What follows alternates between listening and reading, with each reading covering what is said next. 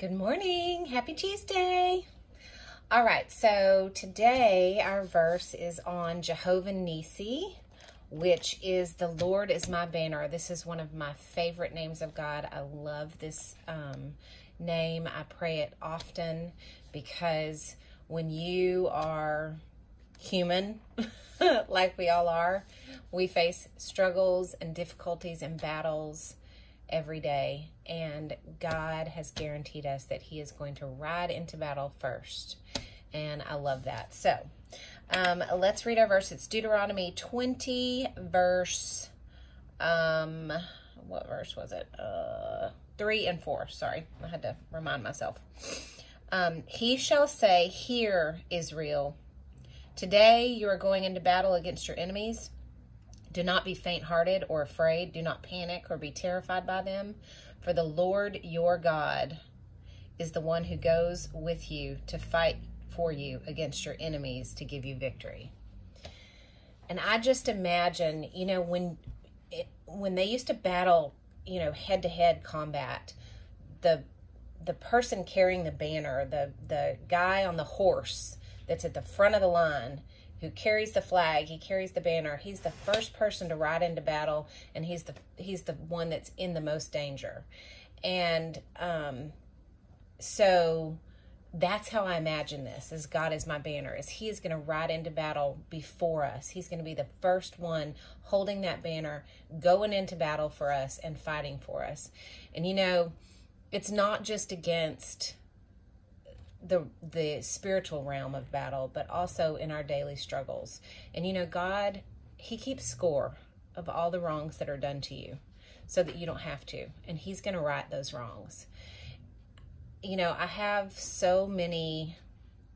there have been so many times in my life where I've been hurt by people, and I've wanted to hold on to anger and bitterness.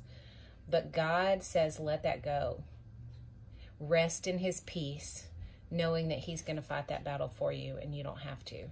There's been times that people have said ugly, horrible, hateful, untrue things about me on social media, because when you own a business and you get an upset customer, the first thing they do now is hit social media.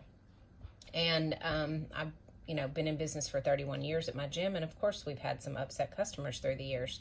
And it's only getting worse. And, when I see something like that and they're on social and they're putting untrue statements out there, it just goes all over me. And my first instinct is to respond and want to defend myself.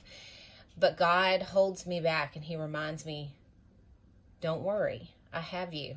I've already got your back for you. You don't have to do this. You don't have to get angry. You don't have to respond. You don't have to do anything. Just let me handle it. I am your banner, and I am going to fight this battle for you. I keep track, and I keep score and right your wrongs. And knowing that, it gives me peace, and I can rest easy because God has it. So, and the same goes for, if you're hurt by someone, let go of that bitterness. Learn to forgive.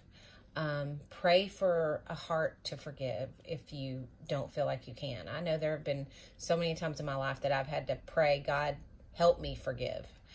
And remember, forgiveness doesn't always mean reconciliation.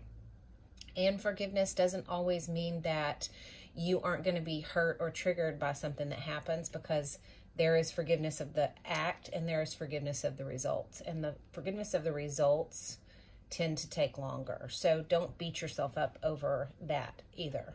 But know that God is fighting that battle for you, and you can let go of that. And I pray that you do. It's hard. I struggle with it all the time. So anyway, God is our banner. I hope that you guys have been encouraged by this message this morning.